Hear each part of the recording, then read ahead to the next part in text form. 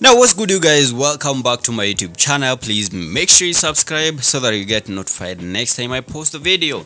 Now, while trying to promote his new song called Bure Kabisa, Willy came through and posted a very controversial video on his Instagram page. I can't even be able to include it right here because I'm telling you, if I do so, YouTube will pull down this video ASAP. It won't even go live on YouTube. You already know how YouTube are strict with their policies and whatnot.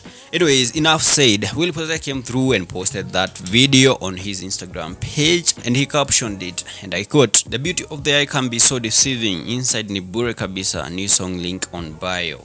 Well, after that video, by there, I'll leave the link to that video down in the description box, or you can go on his Instagram page and watch it. Yeah, because apparently the video is live and kicking. It hasn't been pulled down by Instagram. Anyways, after Pose posted that video, many fans called him out, saying that he has taken this game way too far. Yeah, like this is too much. In fact, others went ahead and said that this guy was just a mole in the gospel industry. Like, he was just there, but his mind was in the secular industry. But however, Pose on Friday of 18th October 2019, in an interview with K24, came through and rubbished the claim that he is taking the game too far. Yeah, he said this, and I quote, "I'm a man of God. Whatever I'm doing is just business. What matters is your relationship with God." Like, Willy came through and said that whatever he posted or whatever he is doing in the music industry is just business, but all his true colors lies between his relationship or personal relationship with God. Yeah, that is what he came through and said. So apparently all we've been seeing is just business. I don't know, what is your take on that, man? Because you can remember it all started with the song Chuchuma,